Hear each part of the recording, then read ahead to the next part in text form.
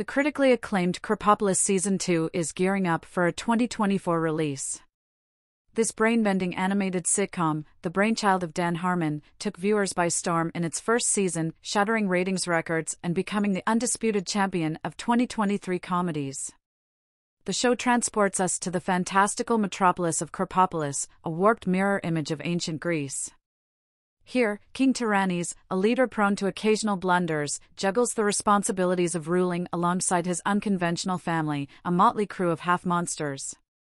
The voice cast is expected to remain largely the same, with Richard Ayoade's comedic genius bringing Tyrannis to life, Matt Berry voicing the ever-reliable Schlub, Pam Murphy lending her gravitas to Stupendous, Hannah Waddingham portraying the melodramatic Deliria, and Duncan Trussell rounding out the cast as Hippocampus.